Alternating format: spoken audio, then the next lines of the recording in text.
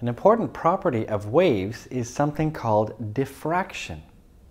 Now, diffraction is all about the spreading out of waves when they go through some sort of hole or an aperture. So maybe we better define it that way. So diffraction is just the, so when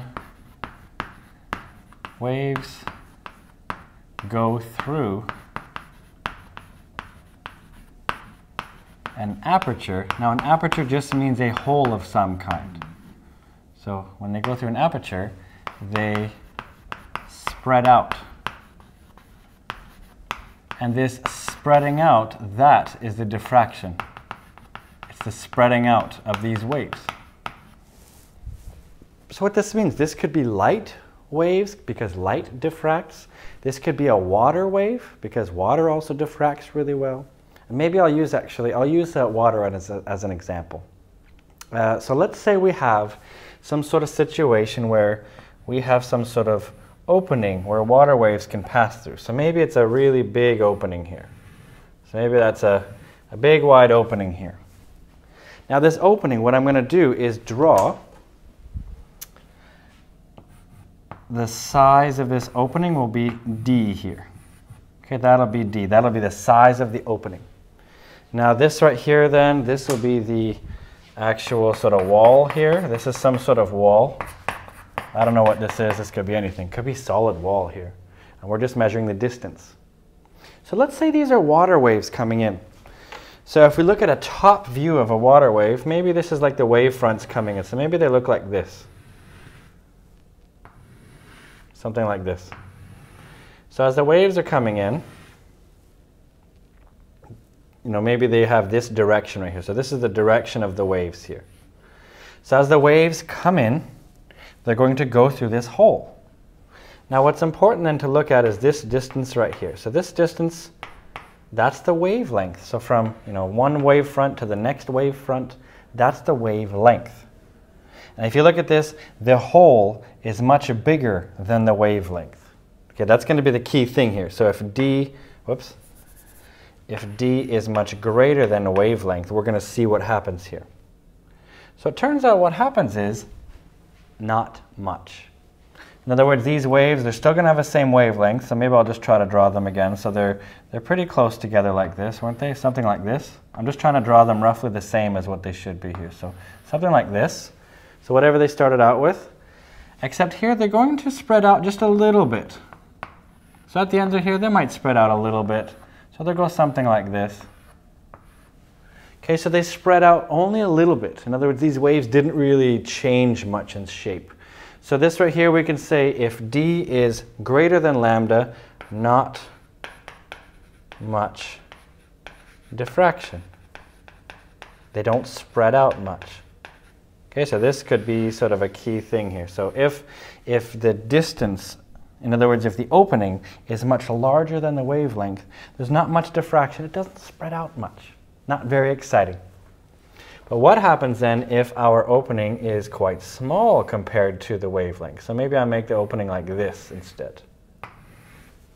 So again, I'm going to draw it the same way. So here's my little wall somehow. And this now, this is D here. This distance right here, that's D from here to here. So now the D is very small. And if I take a look at these waves again, maybe I make them like this. Let's say I had them coming in like this, these waves. Or again, this is the wavelength. Well, if the opening is smaller than the wavelength, then they'll actually diffract more. So now we're going to see things more like this.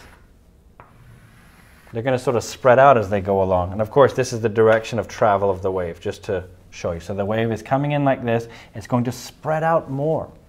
So then the distinction we can make is that if D is less than lambda, we can say there's more diffraction. In other words, more spreading out.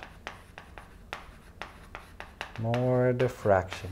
So this is the key thing happening here. So you see that that's the difference between, well, that's how we can get more or less diffraction. It's all about the aperture compared to the wavelength. So if the aperture is very small compared to the wavelength, there is more spreading out.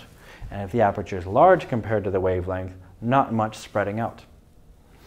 Actually, my poor wife, I've been so excited about when we go, we have a little summer house, so it's like a little cottage that's near the water up north. Now I'm in Denmark is where I live. So north of Copenhagen, we're sort of near the sea.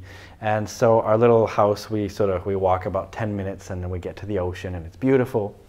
But the place where people go swimming, this actually happens. This is the coolest thing, is I see this diffraction effect every time we go swimming. So imagine then that this is us, this is like a top view, this is the coast here. And what they do is they have these little artificial beaches that are sort of made like this, and then they have these big sets of rocks here. And then another artificial beach and a big set of rocks. And this is a top view. So what you're doing then is the people, if you look at this then, as the waves come in from the ocean, the waves are coming in like this, and these are like all rocks here.